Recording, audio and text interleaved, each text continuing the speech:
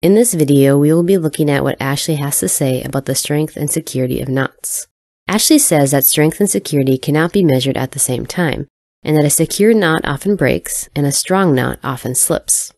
Entry 63 is a discussion about an experiment that Ashley did for the Collins and Aikman Corporation. They asked Ashley to find a knot that wouldn't slip in a specific type of mohair yarn. He started his experiments with two assumptions. The first was that the security of a knot is determined by the stress it will endure before it slips, so a material that slips before it breaks would be needed. And secondly, the strength of a knot is determined by the stress it will endure before it breaks, so material that breaks before it slips would be needed.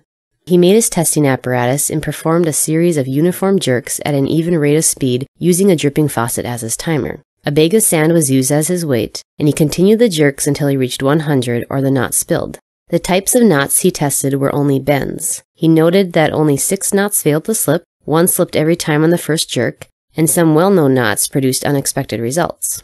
During his experiment, Ashley started to question if the direction of the lay or twist of rope had any effect on the security of a knot. He notes that the right-laid rope and left-laid rope have opposite torsion. Looking at the right-hand sheet bend, Ashley found that the 2 different lays of the bend slipped at about the same average rate, but the number of jerks required was about twice as much for the left-laid rope compared to the right-laid rope. Ashley next discusses the nip.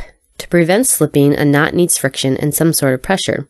A nip is the pressure and the place within the knot where the pressure occurs. He says that a knot's security appears to depend solely on its nip, and that the so-called principle of the knot doesn't seem to be important. This principle states that no 2 parts which would move in the same direction if the rope were to slip should lie alongside of and touching each other.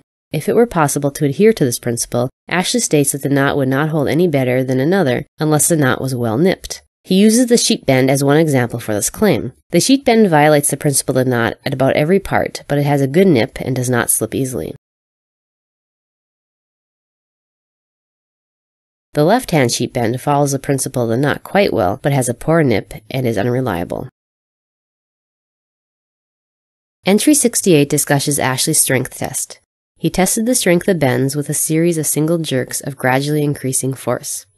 He used fish line and tested until the line broke to determine the knot's relative strength. He found that the break almost always occurred at a point outside the entrance to the knot, leading him to disagree with the statement that a knot is weaker than the rope in which it is tied. Rather, he believed that it would be more accurate to say that a rope is weakest just outside the entrance to a knot. Ashley didn't carry out his experiments far enough to give conclusive results, but some of his results differed quite a bit from what was generally accepted.